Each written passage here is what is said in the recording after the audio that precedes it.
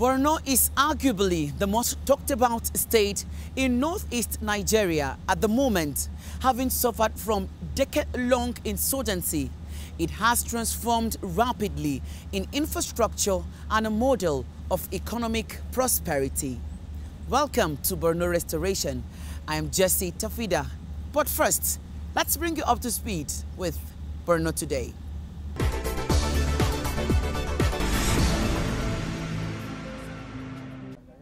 Conflict has resulted in a massive destruction of infrastructure in the northeast region. Borno is the state worst hit by the years of insurgency, and its people have witnessed terror firsthand. But things have now changed as residents enjoy relative peace. To sustain this development, a task force has been set up to speak with community members on how best to ensure peaceful coexistence. This move is being driven by Media Communication for Health and Development Initiative with funding support from USAID through the Nigeria Northeast Connection Program. We felt it is necessary for us to sensitize people, sensitize people on what is happening in the community so that we have a lasting peace in the community. We expect them to complement the effort of the government. The government are trying, but we want them to work directly with the community. They know the community better than anybody else. And they know those children in the community who are a nuisance to the community. There must be a deliberate effort for us to get people that will go into counter the narratives of any violence community. So in this regard, I believe that this task force is a very welcome development which will go into actually spearhead the countering of violence extremism in our society. Inauguration of these young boys and girls who are going to work in our community would add value to the community so that our people will live in peace and harmony. Members of the task force promised to work by example for the translation of peace beyond their respective areas.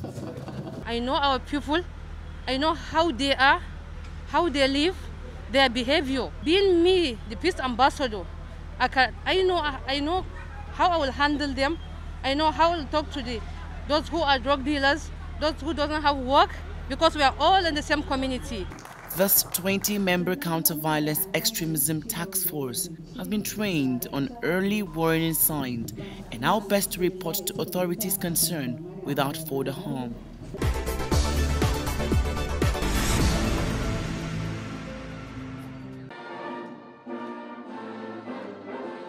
This visit by the governor of Far North region of Cameroon to the government house, Maiduguri, is part of a bilateral cooperation to ensure restoration of peace and civil authorities in some parts of the communities ravaged by insurgents in the region.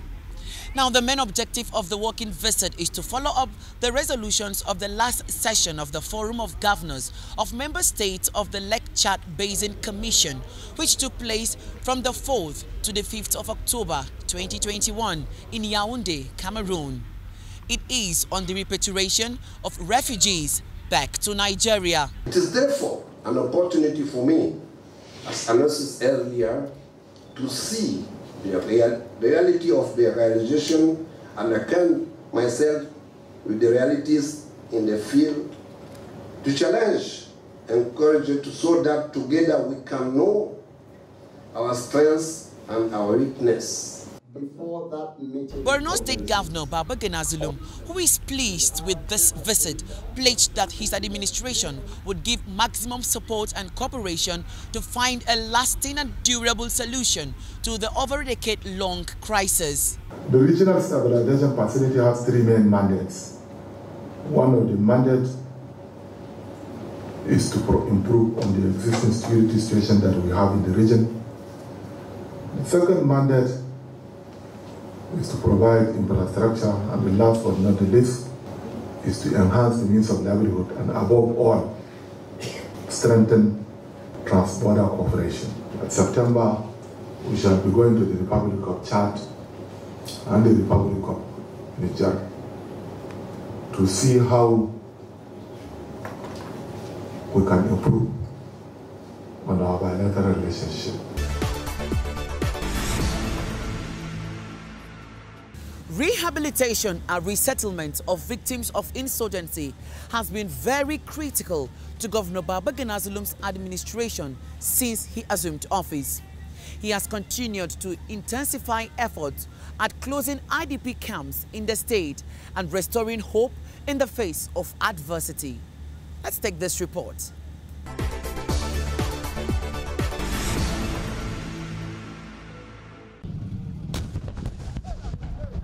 The Boko Haram insurgency in Borno has killed thousands and displaced millions from their ancestral homes. Borno citizens abandoned their places of abode in search for safety during the peak of insurgency and found themselves in camp. From 2012 to date, many IDPs spent most of their lives in camps across the state.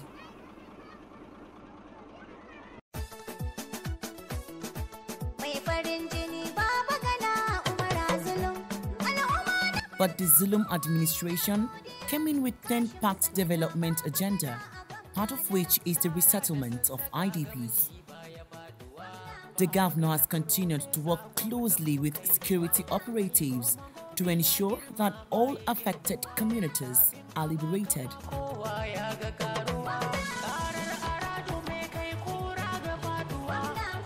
Now that peace is returned to most areas, the state government is closing internally displaced persons camp in Maiduguri to fast-track its resettlement drive.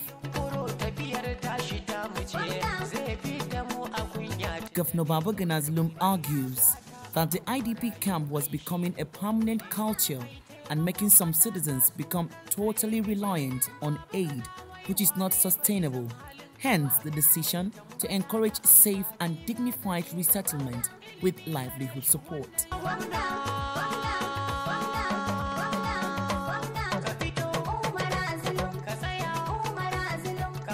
This occasion is of great significance to us and the entire people of Borno State. Let me commend the BSF under the chairmanship of our elder statesman, General T.Y. Danjuma, for the enormous contributions that it has rendered towards uplifting the standard of living of the displaced communities of Borno State since its establishment to date. The BSF had rehabilitated public buildings in Goza, Ngala, and Damasak at a total cost of about 1.6 billion naira, because we can no longer keep them in IDP camps. There is growing prostitution in the IDP camps. There is growing procreation without care in the IDP camps. There is growing drug abuse in the IDP camps. Life in the IDP camp is no more sustainable. And therefore, government has decided to close all internally displaced camps within Maiduguri. We have closed a number of them. However, because of lack of funding, we are yet to close 4 internally displaced camps. All relocations to safe and rebuilt communities must be voluntary, as the government will continue providing livelihood support to returnees until their life gets in shape. The Victim Support Fund is piloting this exercise through the provision of cash, food and non-food items to the IDPs to enable them return to their ancestral homes and start a new life.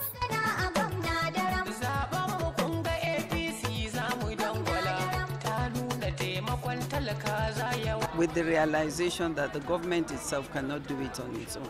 So the fund from the Victim Support Fund is mainly made up of contribution from the private sector, from the banking sector, from individual businessmen and women in Nigeria, they put together under the chairmanship of T.Y. Danjuma the fund to work with government and to support mainly victims. So that is really what we have been doing in Borno State. That is money they are supposed to put into something for sustainability. Rather than be waiting for food to be given to them, people should go back and start their means of livelihood, whether it's farming, whether it's trading. That particular money, we are giving them in 2 phases, which means we are giving them a 50% now as they go back. And then as they settle down, we are also working with them in the choice of the businesses or the activities that they want to do. And we are monitoring and supporting them in the activity itself. So the Victim Support Fund will be taking monthly monetary trips to those communities, to those local government areas, led by our Maiduguri-based office to make sure that people are having the support that they need in those areas. So we specifically are ensuring that the money goes into something for sustainability. And then the second component is they need basic things. So rather than use the money to now start setting themselves up, we've made sure they have adequate amount of food item for every family. We've made sure that they have all the household utensils that they need to get settled. They have their beddings, their mattresses, their blankets. So every one of them, as you take them back, can live and survive for the next couple of months without really depending on government. Within that time, we will make sure that they are doing something that is bringing income to sustain them. For most IDPs who have yearned to be resettled after spending years in camp, it's a wish come true. She says, I won't wish for any soul to experience life in camp. I cannot explain all that has happened, but life in camp is miserable. No privacy, no freedom, and no joy. But now that we are going back, I have hope that things will never be the same again. In preparation to leave the camp, IDPs dismantle their tents one after another and load their property into vehicles that will convey them to their communities.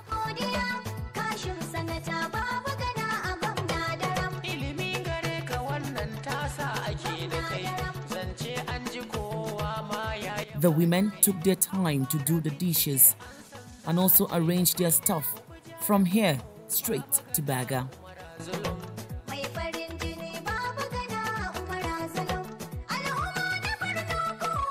Children of the camp are not being left behind and have also packed their luggage in preparation to bid the camp goodbye.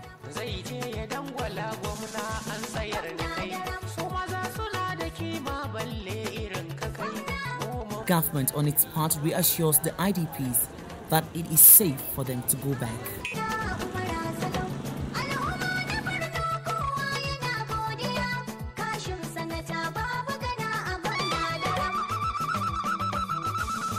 No doubt that this effort by the Zulum administration is a renewed hope for people who have suffered 12 years insurgency. Certainly, there's always light at the end of the tunnel.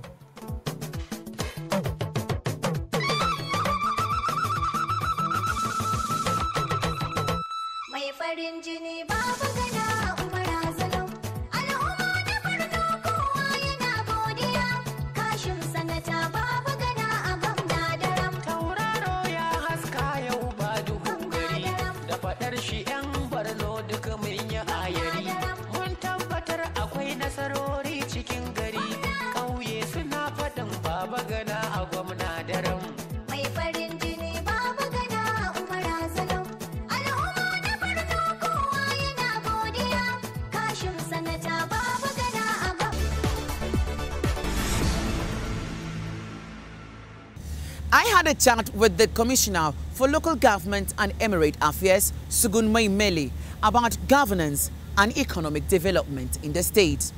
Take a listen.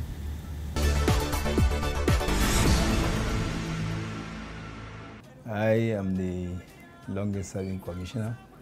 I worked with the former executive governor of Borno State, Senator Kashim Shettima, who is presently the vice presidential candidate of our party.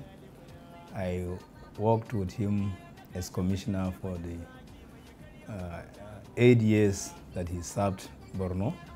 And now in 2019, when Zulum emerged as the governor, he still appointed me as honorable commissioner. With Zulum Prop, we were in a very serious challenges of developing Borno when he was commissioner of RRR. I could recall he was very bitter in resettling back the IDPs. I could recall when Professor Zulum spent 11 good months in Bama when Bama was no-go area. He completely relocated to Bama. He rebuilt about 11,000 houses in Bama. When he was the commissioner of RRR, he insisted that he has to see the relocation of Bama, or else he put up his resignation as commissioner of RRR. Then the governor was convinced beyond reasonable doubt that he will talk to the military so that Bama will be resettled. I beat my chest to tell anybody that the development and structures that are put in place in Banki now was never visible before the insurgency. And coming back to my own local government, when Bana Umara was the commissioner of RRR, he called me to his office. He said, Honorable Commissioner, as my colleague, we need to resettle Gudumbali. And he 100% financed the movement of all the vehicles and the IDPs and conveyed them back to Gudumbali. We spent the night with him in Gudumbali. So he now coordinated all these resettlements of Mafa, Dikwa, Gamborungala, Kalabalige, Kondega, Dalori, Damasak, Gubio, to some extent Gajiram, Monguno. So he did all what he could to see that all the IDPs in Borno that are residing in Maiduguri are returned back to their localities to fix the pieces of their lives, which I am now happy to inform anybody that cares to know that out of the percentage, probably about 2 million IDPs in Borno, we have almost relocated 80 to 85% of the IDPs back to their ancestral homes, and they have started picking the pieces of their lives. Because with this rainy season, almost all those who we have returned have started their farming activities. Okay. Now talk to us about the security situation in Borno and what is the state government doing to sustain the relative peace being enjoyed? The security situation in Borno is very practical to the eyes of anybody, because around 2014 and tail end of 2014, I can say, you cannot even come to the office to sit down and function as a commissioner. But today, I will beat my chest to tell anybody that one of the safest states in Nigeria is Borno. Because the governor has done his best, and he's still doing his best to see that security situation in Borno is improved beyond any human imagination. He has traveled far and near to see that the security situation in Borno improves by visiting Mr. President to tell Mr. President black and white what is on ground. he visited the president of Chad so that they will have collaboration, so that his security men will man the border along Nigeria, Chad. He traveled to Cameroon to talk with the president of Cameroon. He traveled to Niger. So all in a way to improve the security situation of particularly Borno. And alhamdulillah, today as I am talking to you now, the theater commander, the sector commander in Mongono Sector 3, the sector commander 2 in Damaturu, who is in charge of almost all the southern parts of the state, they are working hand in hand with the governor to see that Borno is safe and security improves. The Commissioner of Police and the Director of State Security Service, they give security report on daily basis to the governor. With this, he now empowered this civilian joint task force to make internal security very visible in almost all the 27 local governments by providing them with vehicles, by providing them with allowances.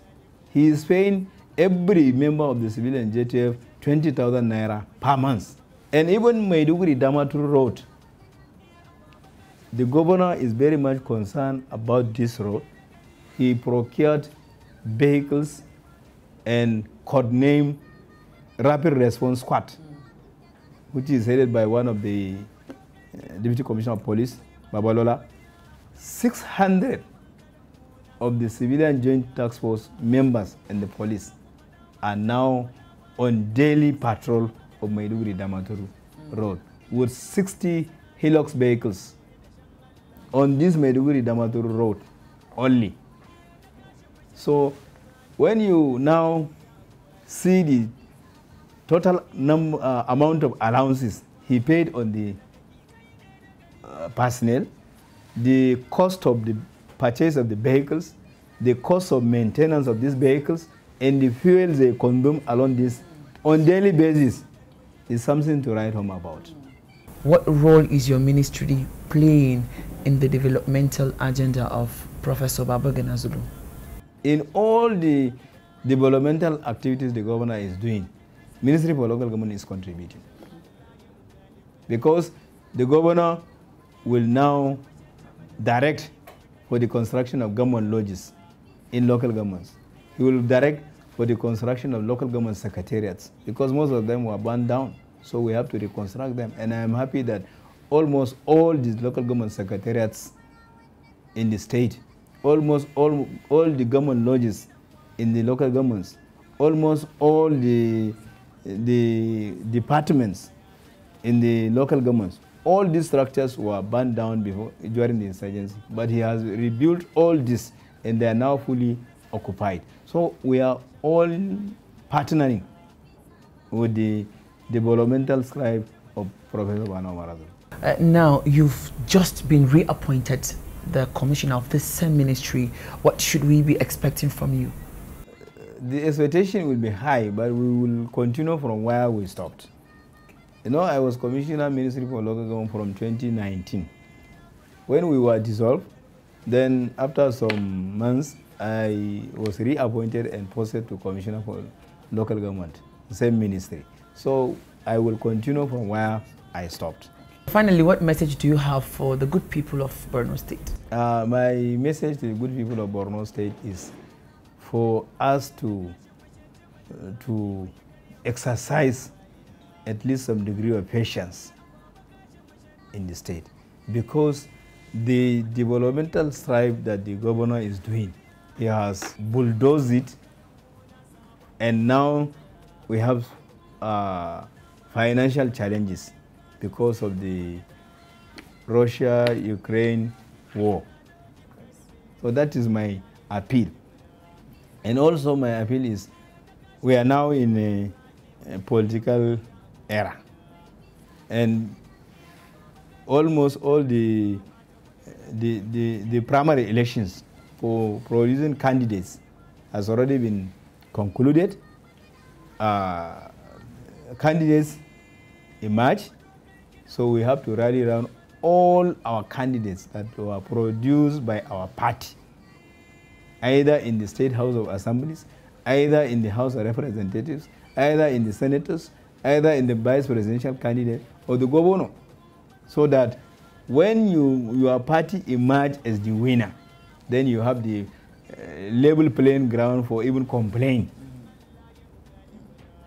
So they should also come out in mass to vote for the party, particularly this time that we produce the vice presidential candidate. So we have to now compete with the presidential candidate so that the votes that are cast in Borno should go high, so that we will not be challenged or somebody to tell us that we have the vice presidential candidate but our votes are very negligible. So that's why I am appealing to the voters to come out in mass to vote, to ensure that our vice presidential candidate produces the highest vote cast during the election.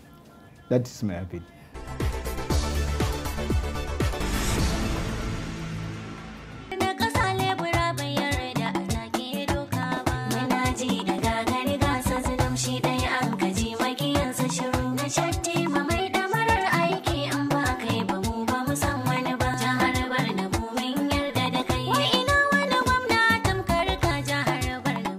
That's our package on this episode of Borno Restoration. I am Jessie Tafida. Thanks for watching. And always remember that good leadership is as important as the followers.